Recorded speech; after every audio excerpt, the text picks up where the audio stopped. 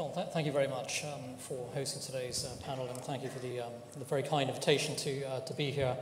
I'm just going to say a few words about the future of Europe, what Brexit means for the future of Europe, how the United States ties into all this, and then also I'd like to conclude by saying a few words about what Margaret Thatcher thought about Britain leaving the EU.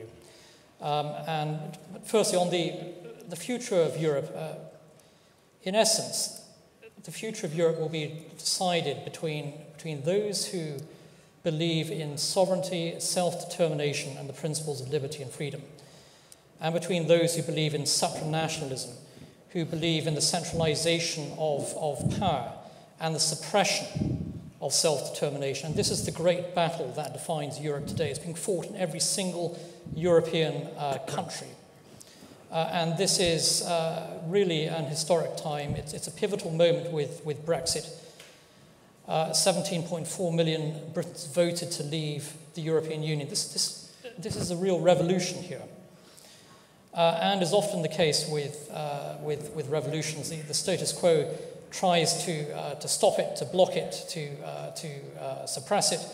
And you're seeing that with the EU's reaction to Brexit, where the EU has treated the negotiations with Great Britain as a form of punishment beating, as a sort of IRA-style kneecapping.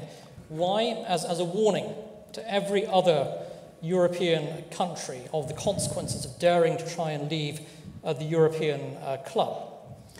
And the tremendous significance of Brexit, I think, is understood to a great degree in the United States. And there is a reason why US conservatives so strongly support Brexit, because they see Brexit as a reflection of the ideals that have driven the United States for centuries. The desire to be free, to preserve that freedom, the desire for the American people to shape their own destiny. And so for most Americans, they cannot understand why any country in Europe would want to hand over control of their laws, their trade, their borders to a bunch of bureaucrats sitting in Brussels.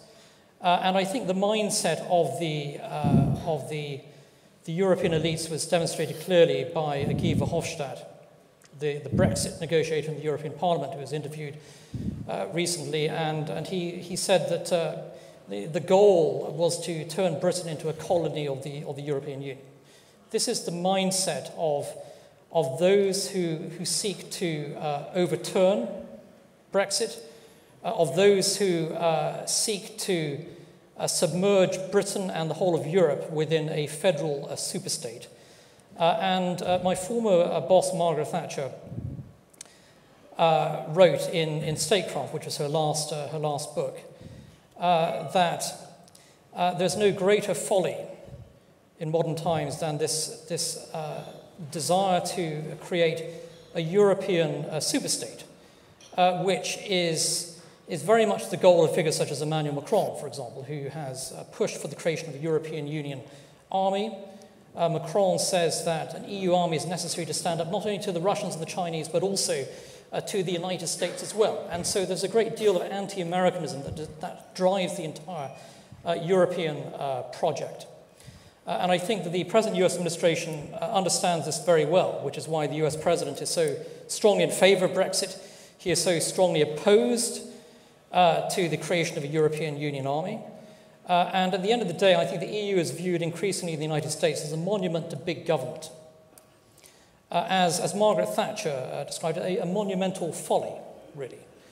And this is really, at the end of the day, a fundamental battle between sovereignty and self-determination and supranationalism, between the principles of freedom and the driving principles of unelected bureaucrats who seek to hold sway over hundreds of millions of people. And everyone in Europe will have to make this choice in the coming years, the coming decades, whether they want to be truly free and sovereign, or whether they wish their countries to be living in a state of servitude to the EU.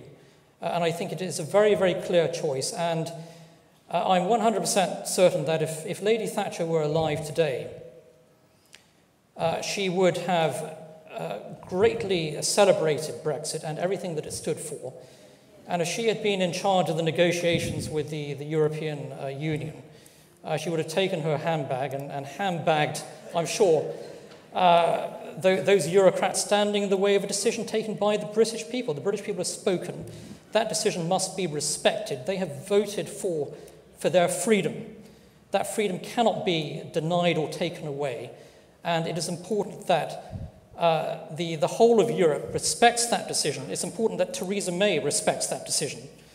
And it's a decision, I think, that is greatly welcomed by the American people, who see Brexit as a tremendous opportunity to advance freedom across the world, but also a tremendous opportunity to strengthen the US-UK special relationship, the greatest force, I think, for freedom that the world has seen.